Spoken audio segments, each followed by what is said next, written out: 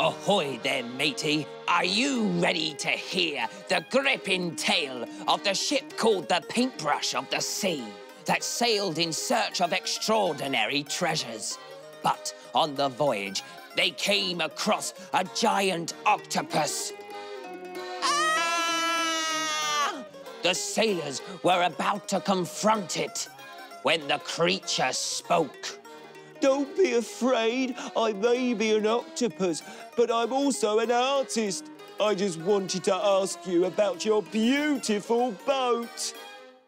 Our friend the octopus wants to know how to make the Art Attack Paintbrush of the Sea. It's made with a reused plastic bottle, which is why it floats. You'll need a bottle like this one. Ask an adult to help cut the bottle here. Once it's done, it will look like this. Now make sure you keep this bit for later on. And so it doesn't roll around in the water, we'll use these little drinking yoghurt pots. Let the journey begin.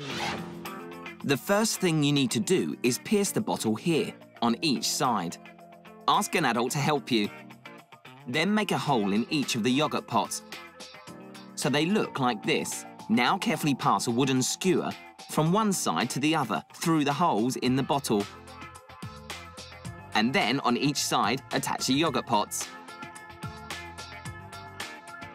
This will make the boat stable. For our boat to move in the wind, we need a sail, which will be attached to a mast, which is like a tall pole. To make it, you'll need a chopstick or any other long piece of wood, a bottleneck, and a sheet of cardboard. Let's start by making the base of the mast. Take the part of the bottle you had left over and place it on a sheet of cardboard. Draw the outline with a pencil, like this. Then cut out the outline, and you'll be left with this shape. Place it on top of the bottle. Now, the end of the card needs to be curved upwards. To do that, just wet it with a brush and gently bend the cardboard. Dab on a bit of Art Attack paste to make sure the cardboard remains hard and stays curved. See? It fits perfectly. For the ship's mast, you need the neck of another bottle. Put some modelling clay inside it, filling it all the way up to the edge so it looks nice and neat. Stick a chopstick through the modelling clay and then take the neck to the cardboard, like this. Now it's time to paint the boat. For that, you're going to need strips of brightly coloured crepe paper.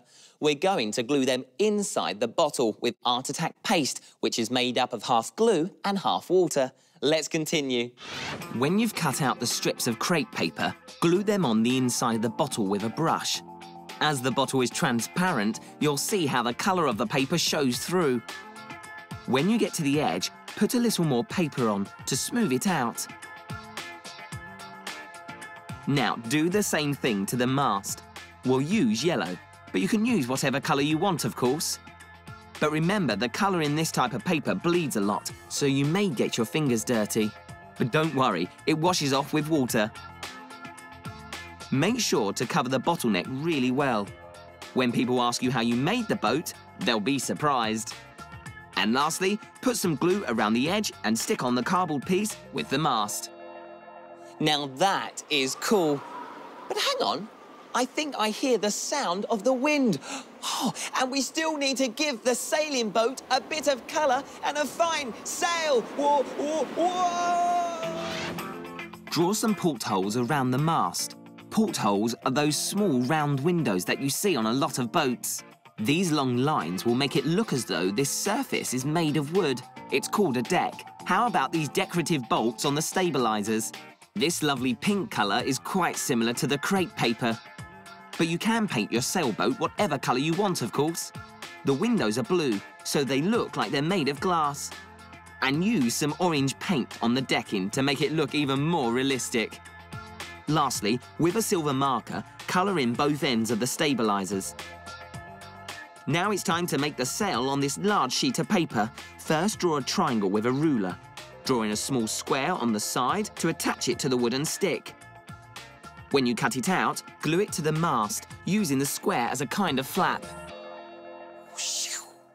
Have a look at this. We've added these Art Attack splodges, and then with a black felt tip pen, put in some more detail. Thanks for watching. If you want to watch more Disney Junior shows, click here.